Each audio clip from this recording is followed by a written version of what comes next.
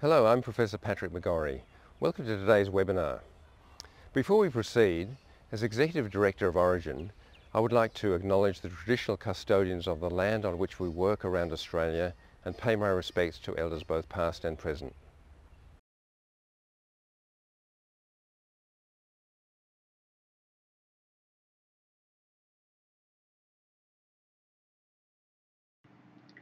Hi, and welcome to today's webinar presented by Orygen, the National Centre for Excellence in Youth Mental Health.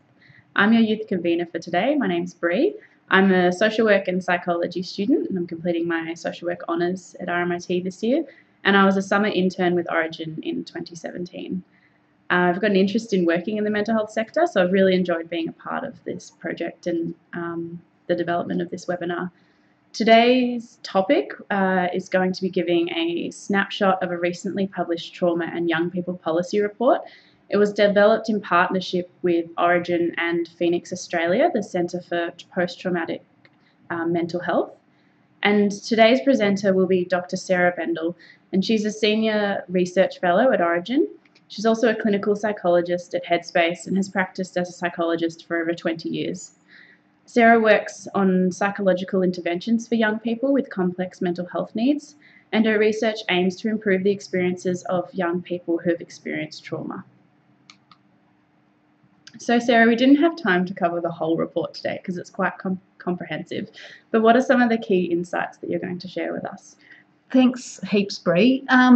Well, you're absolutely right. It's a big report. So what we decided we'd do on this webinar today was to really jump in and have an in-depth look at two areas of the report, and those are trauma-informed care in youth mental health settings and disclosure and trauma assessments. And what we really wanted to do was really provide youth mental health service providers with a kind of close-in perspective on these two issues, because they're two that are really central to service delivery, and they also, I think, are things that we don't necessarily know heaps about, or we don't quite know how to do. So this webinar is not necessarily about helping service providers to do trauma-informed care or to do assessment, but what we're really doing is taking a much more of an overview perspective on where are the gaps in these things and what the policy issues should be. So much more focus on policy than clinical practice. But as you'll be telling clinicians at the end, we do have a lot of other resources that are much more focused on how the nuts and bolts, the how of these things. This one's a lot more high level. So what we're really trying to do is link the challenges that we face, that we as clinicians face in this space with policy. And that's really what the policy report was all about, was realising that lots of the issues in trauma and youth mental health need to be addressed at a policy level as well as at a kind of practice level. So let's get on with it. So this is the policy, the cover of our policy document that's on the website now. So please go to the website and have a look at the policy. It's pretty big. So one of the things we're doing today is trying to kind of give you a really sort of condensed version of it that you can watch and don't have to read through. So I'm not going to talk in detail about everything we know about the hows and whys of trauma impacting young people, but just enough really to give you a flavour of how we conceptualise the impact of trauma in the policy paper. So as I said, go to the policy paper if you'd like to know more about this kind of issue, and there's lots of other resources that we'll point you to. So first of all, what is trauma? So the way that we conceptualise trauma, it's a complex question, but the way we conceptualised it in this policy document was really we categorized it into four different ideas. So the first one is single incident trauma or type 1 trauma. And so this is a trauma that's unexpected or out of the blue, like a natural disaster or an accident or a terrorist attack or an assault.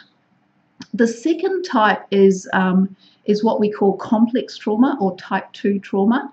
And this is where young people and children in particular might have prolonged or repeated traumatic events that often can begin quite early in childhood, and they can extend over a long period of time. So these events or experiences are often interpersonal, and they can be things like neglect or physical or sexual abuse. And then the third kind of trauma is very important in this, when we're talking about this webinar, and that's secondary trauma. And that's hearing firsthand about the traumatic experiences of another person. And professionals working with traumatized populations experience secondary trauma a lot and don't necessarily know that they're doing that. The fourth is intergenerational trauma. So this is trauma that's experienced in parents' lives, then being passed down to children, and is most important in Aboriginal and Torres Strait Islander young people, as well as refugees. So I'm going to give you some really sort of high-level statistics here, and hopefully pretty briefly. So about 75% of Australians will experience a potentially traumatic event sometime in their life. 5 to 10% of Australians will experience post-traumatic stress disorder or PTSD at some point in their lives. 2/3 of young people will be exposed to at least one traumatic event by the age of 16. And 1 in 6 young people will develop PTSD after a traumatic experience. And most of them, that will happen for young women more than young men. Now, it's really important to remember that traumatic experiences can affect people in different ways depending on the nature of the trauma and lots of other factors that are going on in a person's life. So this diagram that you can see here shows that was actually developed by our partner Phoenix Australia, shows some broad categories of the ways that people can be affected by trauma. So you can see on the top yellow line that some people can be resilient to trauma and it can have very little effect on them. Others can experience recovery, where they can be deeply affected in a variety of ways, but then be able to leave a lot of the negative impacts of the trauma behind and live pretty full lives. Another important group are those who show few or no effects of trauma at the time, but then after the trauma they can become quite affected by the trauma. And that often happens when they've experienced a trigger. So one example of this is a woman who may have been sexually abused as a child and then has a baby, and that triggers, for a variety of reasons, the memories, the major memories of the trauma and the distress that is associated with that. And then the last kind of trajectory on this diagram is the people who have persistent impairment of their functioning as a result of trauma. So again, this is another slide that we're just wanting to give you a really big picture of the impact of trauma on children and young people. So one thing that we now know, and from research over the last 10 years, is that trauma impacts the developing brain of children and young people in a variety of ways. So it can actually have a direct neural impact. We also know that traumas, they have impacts on mental health, but they also have impacts on physical health, to the point that we know that if children have experienced 6 or more adverse childhood experiences, then they have a 20-year reduction in lifespan compared to those who haven't experienced those difficult problems. We also know that young people with trauma histories are significantly more likely to have a parent with a history of trauma. So one of the things that's very important and that is highlighted in our policy piece is that trauma, the effects of trauma in terms of mental ill health are more than just PTSD. So young people who have experienced trauma also, they can develop depression, anxiety, psychosis, personality disorders, eating disorders, they can have alcohol and drug problems, they can get a variety of different kinds of mental health problems, and often more than one of those, and a complex, and often a very complex presentation of lots of different mental health problems. So that's the kind of background, and now I wanted to talk to you about the way we developed our policy document, our policy report. We did a lot of research on the literature around trauma and youth mental health, and we also consulted with Australian trauma and youth mental health experts, and we did that via internet surveys and a consultation roundtable last year. And one of the most important things that came up in both those searches was the concept of trauma-informed care. So this is a quote from a service provider that came up during those consultations. So trauma-informed service has a strengths-based framework that is grounded in an understanding of and responsiveness to the impact of trauma, that emphasises physical, psychological and emotional safety for both providers and children and young people, and that creates opportunities for them to rebuild a sense of control and empowerment.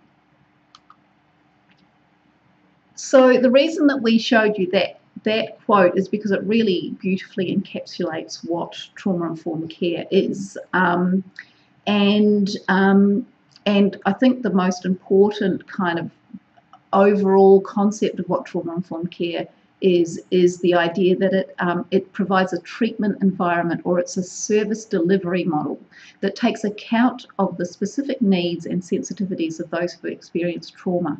But it's not designed to specifically treat or help to target the symptoms that are related to trauma exposure. So it's not a specific treatment approach. So we looked carefully at the research that's been done on trauma-informed care in young people, and we found some strengths, but we found some real gaps as well. And the strengths were that the knowledge and usage of trauma-informed care has really grown massively in the last few years. So this idea of trauma-informed care has gained great currency. People understand it, they get it. So that's a really fantastic thing. And we've also found that practitioners who are trained in trauma-informed care feel like they've gained knowledge and skills from those trainings. There are some gaps in the published literature, one of them being that when the quality of those studies it was variable and is also quite unclear, and that no study has actually evaluated whether trauma-informed care leads to young people having a different experience of treatment.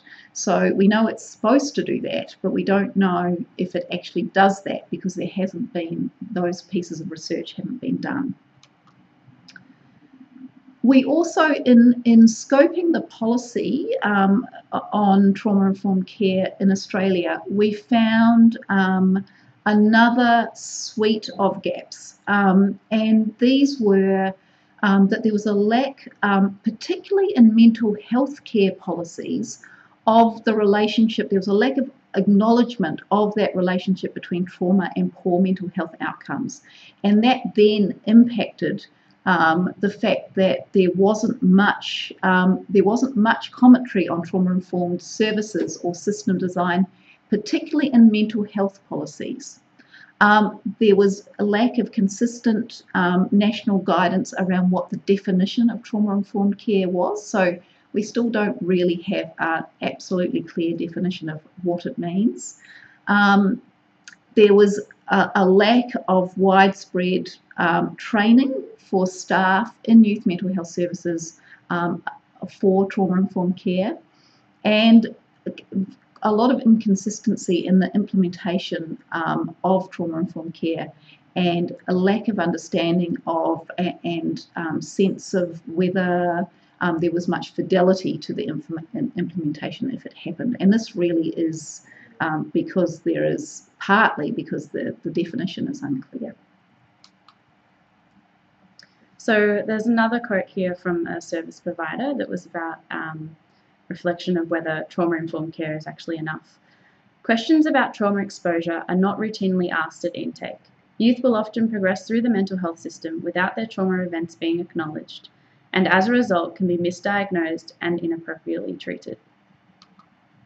So this quote really was indicative of a lot of what particularly the experts said around trauma-informed care, and that was that yes, trauma-informed care is really important, but there are other more specific and sort of much more operational things that need to be done in mental health, youth mental health settings. Mm-hmm. And one of them is asking young people about trauma, so trauma assessments. So in the policy, we came up with this conceptualization of what should be done for really good quality addressing of trauma in a youth mental health service, and that is that a service should be trauma informed.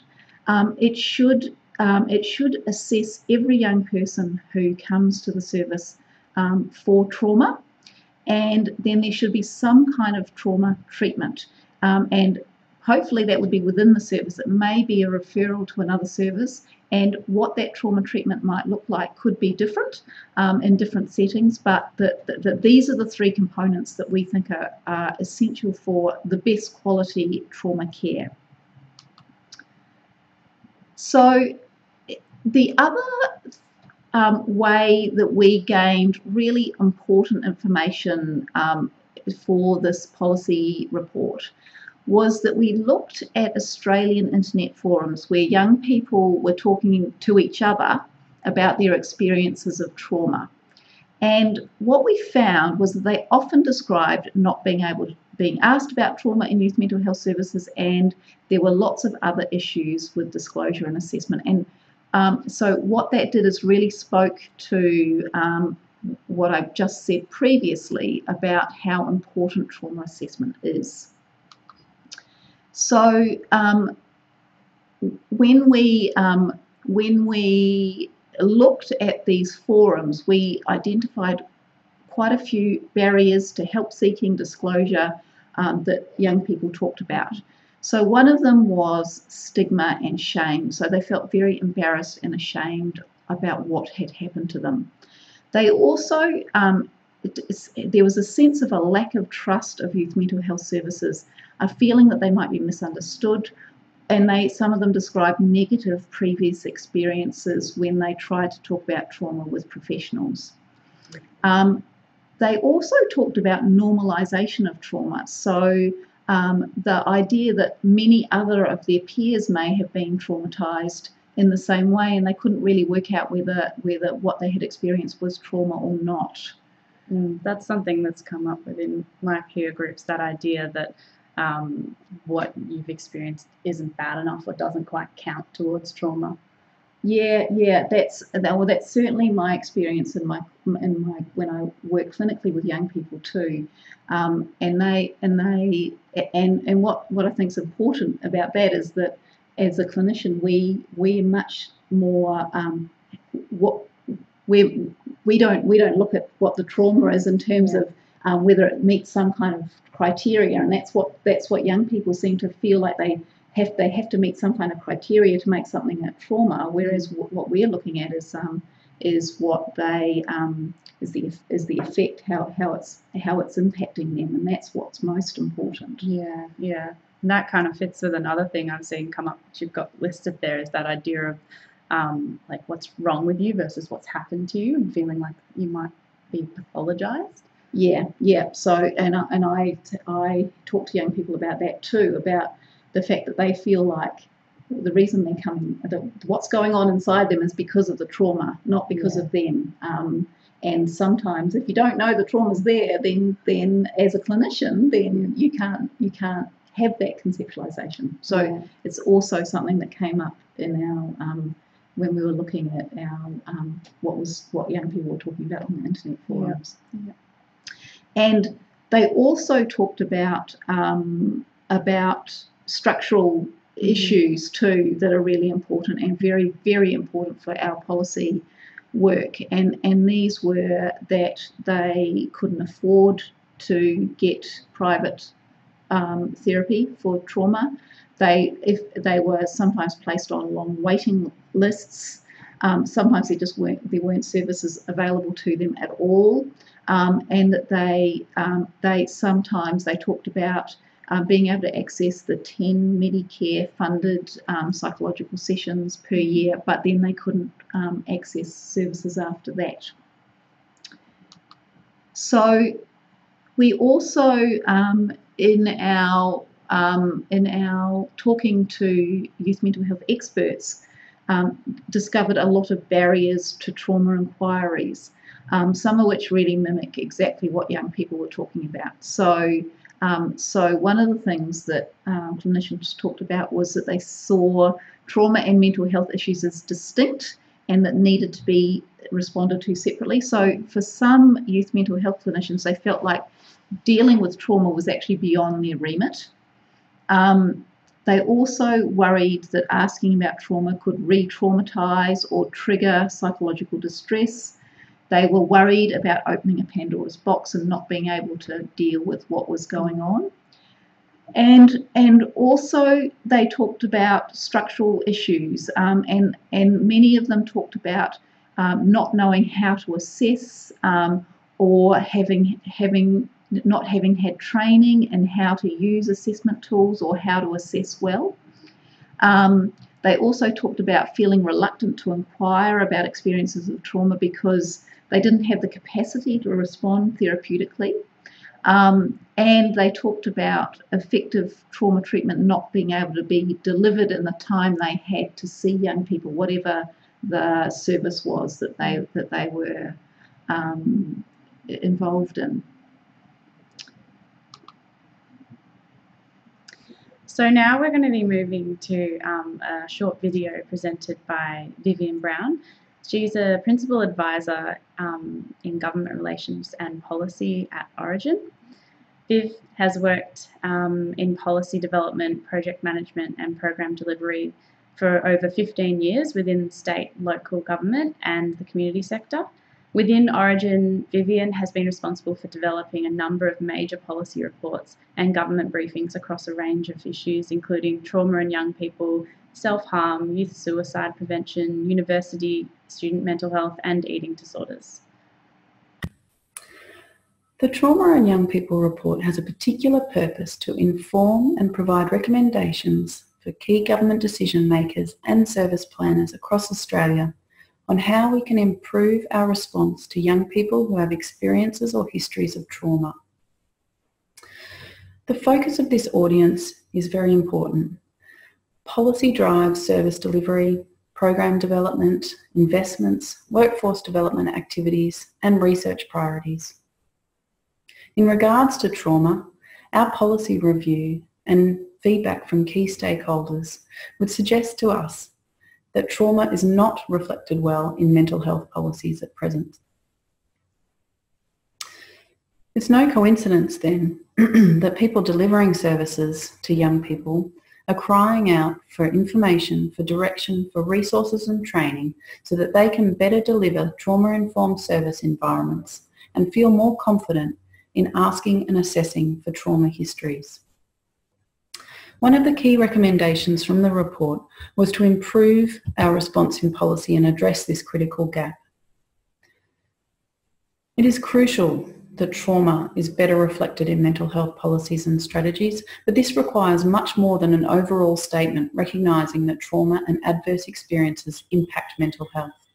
It requires policy implementation plans to describe the actions, activities and funding to support services to deliver appropriate responses and evidence-based treatment for trauma. A number of barriers have already been discussed through this presentation. Activities that could address them include improving trauma literacy amongst young people and their families so that they're equipped with the skills and the knowledge to safely disclose trauma histories. It also involves increasing the trauma literacy amongst youth mental health service providers so that they can support disclosure from their end and identify where further assessment of the impact of a trauma experience might be necessary so that they can deliver the best mental health care possible. Governments need to continue to direct and adequately fund trauma-informed services, but additional resources also need to be provided to evaluate trauma-informed care and build a better understanding of the strengths and the challenges in implementation and outcomes for young people. It also means that governments need to understand that trauma screening and assessment for young people needs to be better supported and facilitated. This would involve the development of a trauma screening and assessment tool specific for this age group of 12 to 25-year-olds and clinically tested and validated for its utility. That is, that it's not overly onerous for providers to deliver, that it doesn't re-traumatise, and that it can provide clinicians with a clear indication of the severity of the trauma and the impact on presenting mental health issues. There is also a need to prioritise trauma training for staff. This includes advanced practice training which will provide greater trauma expertise within services and also provide staff with access to supervision and support to mitigate against experiences of vicarious trauma that's inherent to their roles. Finally, governments must focus on addressing one of the most significant barriers that young people and clinicians identify around delivering care and support for trauma. And that is that even if a trauma-related diagnosis is identified, there isn't enough sessions available through public mental health care to deliver the evidence-based dose and duration of treatment required. Why start when you can't see it through in 10 sessions? At least in primary mental health care, the Australian Government should be developing an innovative package of care that can deliver the number of sessions needed. For PTSD, that could be up to 16 sessions. For complex trauma experiences, it could be many more. We also understand that waiting for significant shifts in public policy and waiting for the investments to flow through even afterwards can feel disempowering if you're working today and tomorrow with traumatised young people. And the policy machine often feels quite far removed from your day-to-day work. But there are still things you can do. You can read through the key recommendations of this report. Where you support them, promote them to your professional networks, to your networks, or also within your own organisations, and seek opportunities to advocate for their uptake by engaging key government decision makers and service planners in your local area in conversations about what's needed. Keep an eye on opportunities to become involved in the development of future mental health policies at a government level. Governments will often go out with opportunities for services and key stakeholders to provide input into the development of their policies, or they even sometimes send out draft policies for consultation. So keep an eye out for when these opportunities occur, both as an individual, either as a young person or as a service provider, or look out for opportunities for your organisation to coordinate a response. And finally, you can participate in the policy work of other organisations that are pushing for this issue and providing advice to government. This includes Orygen and Phoenix, but other organisations like Blue Knot and the Mental Health Coordinating Council of New South Wales have also been advocating for change on this issue, both at a national and a state and territory government level. Get on their mailing lists or make contact to find out how you can support them. These organisations will be doing a lot of work in the policy and data analysis and in reviewing the evidence base so they can provide the best possible recommendations and advice to government. providing first-hand accounts at a service level or as a young person on what this particularly means to them and what the issues are for you in the field can provide particular potency to this call for action. And the more voices that are represented, the more undeniable it will be for government for the need for change and action. Thanks. So thanks for that, Viv. That gave us some insights into the sort of policy implications for current practice in this space. Sarah, when we were preparing for this, you talked about some of the insights that you gained as a clinician working within policy. Are you able to share some of those now? Yeah, absolutely. So I think it's what I found so interesting about working with Viv on this report is that it made me realise how much my work, my face-to-face work with young people is really can be constrained or enabled according to the policies that are behind a service. So I think what was really interesting in talking to all the service providers is they could talk about the issues that meant it was difficult to work with young people. It was hard to do good work with young people around trauma.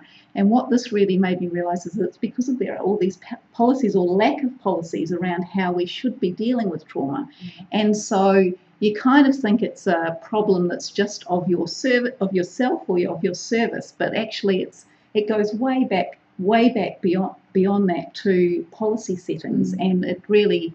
As Viv said in the video, it makes you realise that you need to be intervening not just at the kind of individual level, but also in terms of policy. Yeah. So it's been a great experience to see how policy really impacts on my service, the therapy I give to young people. Mm-hmm.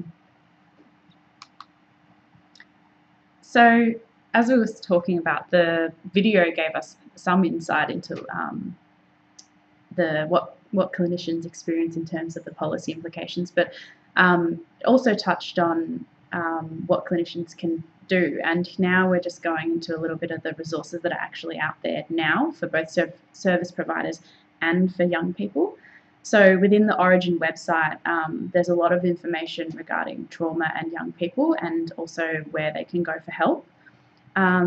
Orygen provides trauma-informed care online resources as well as face-to-face training for anyone working within the youth mental health services. Phoenix Australia, who partnered with Orygen for this report, you can visit their website, and they've got a lot of trauma resources and training available for young people and practitioners. There's also the Blue Knot website and helpline, and they provide information and short-term phone counselling for survivors of childhood sexual abuse. And there's also 1-800-RESPECT, and they provide over-the-phone support for survivors of sexual assault, domestic and family abuse. So that brings us to the end of our webinar. Thank you very much, Sarah, and thank you to Viv and also to Phoenix Australia. This is part of a series of webinars, so please check out the Orygen National Centre website for more resources that cover a range of topics around youth mental health. Thank you, and hope you've enjoyed it.